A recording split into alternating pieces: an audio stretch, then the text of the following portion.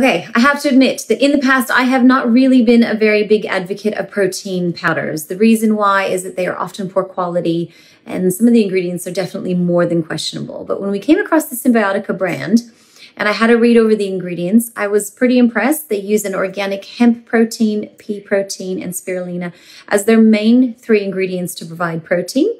But more than anything, I was happy to see that they are using whole food ingredients, which include a mushroom complex blend, an organic greens blend. They're adding in some fiber, they're adding in some probiotics, and they're also putting in some digestive support to make sure that the protein is being digested well. And the reality is that when we get older, our need for protein does increase. That way we can maintain our lean muscle mass. So if you find that a protein powder is a really simple way for you to increase your protein levels, then I do suggest that you try the Symbiotica plant-based protein because it is definitely one of the better quality and better tasting protein powders that we've seen.